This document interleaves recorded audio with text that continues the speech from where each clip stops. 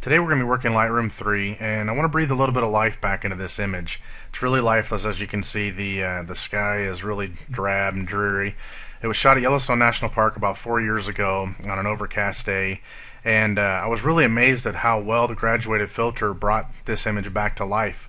With just a couple quick easy steps, I ended up with this result, which I think looks 10 times better than the original.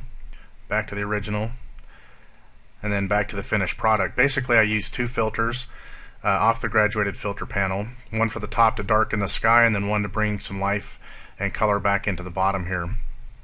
So let's go and get started. I'm going to go back to the original, and we'll come back up on the panel here, and you can see this is a graduated filter, and if you press M on the keyboard, that's a shortcut, it'll bring it up. I'm going to come over to about a third of the way down to the image. I'm going to drag this down.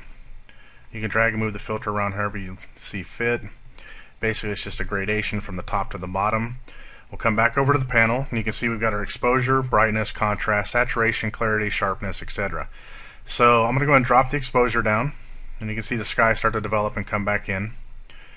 And the brightness, we'll go ahead and darken that down just a little bit as well.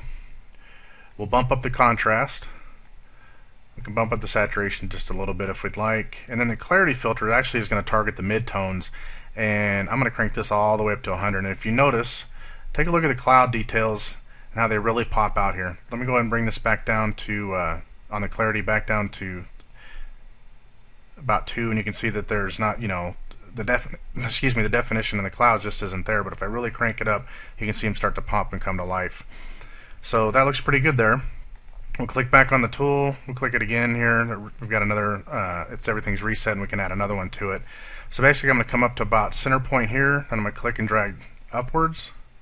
We'll grab the bottom handle, clicking and dragging down, and then I'm going to increase the exposure. I'll just bring this up, and it's nice is we can always bring this up to blend in and make it look a little more natural looking in the scene. So exposure looks pretty good there. Brightness is fine. I'll bump up the contrast some. We can always bump up the saturation, bump up the clarity just a little bit, and sharpness I'm not going to worry about because I'll bring the image into Photoshop and finish it off there. So just with those two filters, you can really see that the image has come a long way. So I'm going to grab my basic panel. I'm going to change my color temperature. I'm going to bring this down just a little bit because it was September and it was kind of cold. So I'm going to bring this and cool off the image just a little bit. Maybe bring the exposure down just a little bit, make it a little more dark and gloomy. We'll increase our blacks, give it some more punch, and then we can come in on our vibrance panel. If you look at the rock, we've got a lot of moss on here, and there's not a lot of color in the scene. It's, like I said, it's September, temperatures are dropping, colors are starting to change. But if we bump up the vibrance, we can really see that the moss starts to change colors and pops, and you can see the colors in the rock itself. And then we can also increase the saturation just a little bit here. Probably bring the vibrance down just a tad, make it a little more natural looking.